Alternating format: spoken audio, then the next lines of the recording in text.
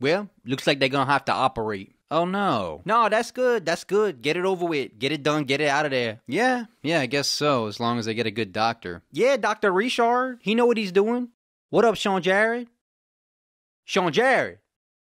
So when's she scheduled to go in? They wanted to go in next Tuesday to do some tests. Blood work. Yeah, blood work, x-rays, all that stuff. Just to make sure they don't run into any problems. Sean Jared. And then a week after that, they wanted to go for the actual procedure. Sean Jared. Sean Jared. Why he's mad? He said he was going to come as a present, but he didn't come. What's up, man? Why you mad? Last time I had seen you, you said you was going to bring me a little present. And I see you today, and I see you ain't got no present. Oh, Sean Jared, you thought I had forgot? Yeah? Bruh, it's in my pocket, man. It's just a little thing. It ain't a big old present. Here, look. Man, you thought I had forgot, huh? Yeah? I didn't forget you, though, huh? No? You like it? Yeah?